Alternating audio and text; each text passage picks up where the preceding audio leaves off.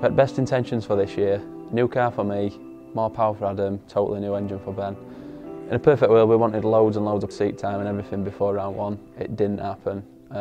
Zero sleep for 4 days nearly on the build up there, and I turned up literally with 5 minutes, well 5 minutes into briefing.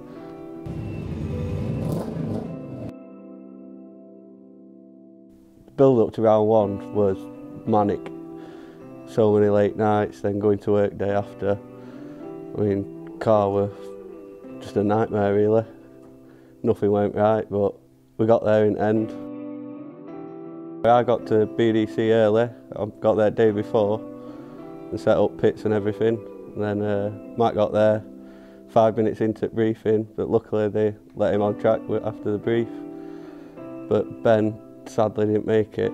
He was car on the dyno the night before at about 10, 12 o'clock.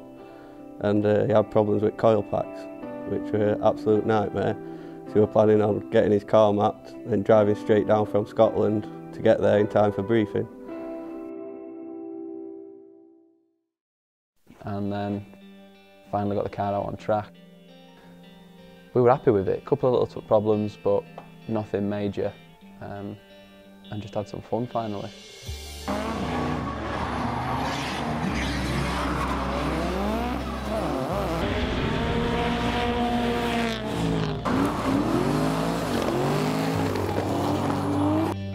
Yeah, practice, car were outstanding.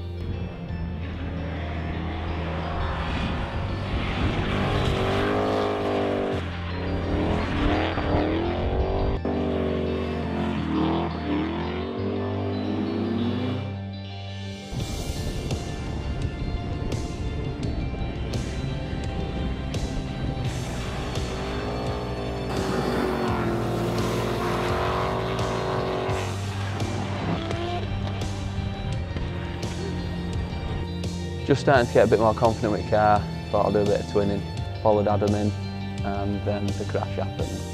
Yeah, practice was going well. I come in to change my tyres and had a few pro drivers come over, tell me how we're on it and we're doing best out there, so kind of went to my head. And I went back out on some new tyres and overcooked it, took it in wrong.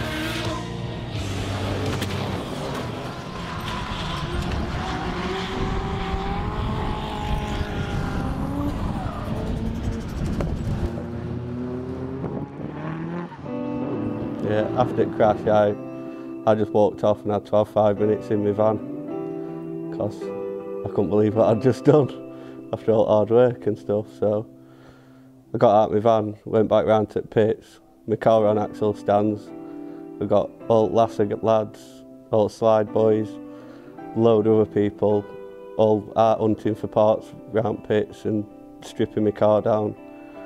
I couldn't believe it, to be honest. Yeah, everybody were working on the car while qualifying were on, and I don't know how they did it, but they managed to get my car back out literally 2 minutes before qualifying were done. So I managed to get one run in. I drove it round to the start line, and as I initiated for the first corner, one of the tyres popped off at B dump back, so nearly took me into the wall again. I drove round off the track, and our pit crew were there, ready to change me a tyre, put me a new tyre on. But sadly I was too late for my second qualifying run. So then qualifying happened. We ended up going last because of obviously fixing Adam's car. I got my first run in, which was really atrocious, nothing to blame except myself. For my second lap, I knew I had to pull something good out of the bag.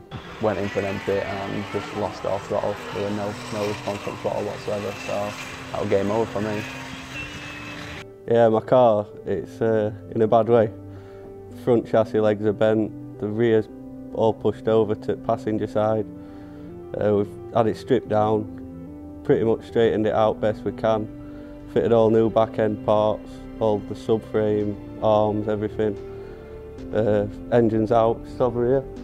that's going to go back in because I've had it all straightened up now. Not got long to get it done really, because we're at Japfest in a couple of weeks and then the BDC round 2, but hopefully it'll all be done. We've got a few weeks till the next round, till round 2. We're going to be fully prepared for that one. We were that late. I mean, we were missing some sponsors' graphics, which is not good. Like I said, round 2 we are on it. We're back to how we should be, and we're there to have some fun and hopefully get some points.